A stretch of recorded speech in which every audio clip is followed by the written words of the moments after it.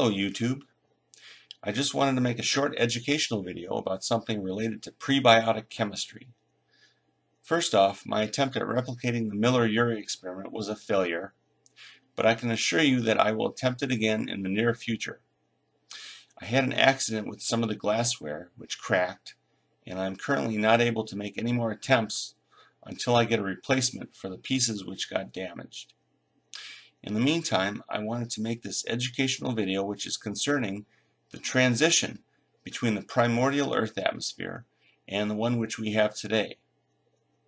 So what is pictured in this microscope video is an example of a cyanobacteria called spirulina, which is the curved structure you see composed of different segments.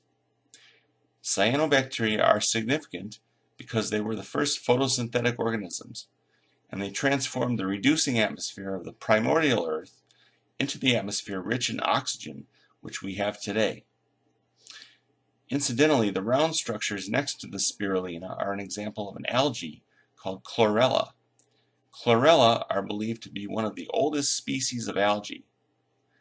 These types of organisms have survived billions of years and are the reason why the Earth acquired an atmosphere with abundant free oxygen. Chemical reactions such as those which were demonstrated to take place in the Miller-Urey experiment could only have happened prior to the existence of photosynthetic organisms when the Earth had virtually no free oxygen.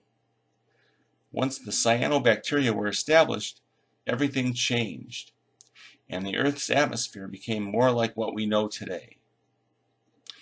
Anyway, I just want to thank everyone for watching, and stay tuned for my second attempt at replicating the Miller-Urey experiment.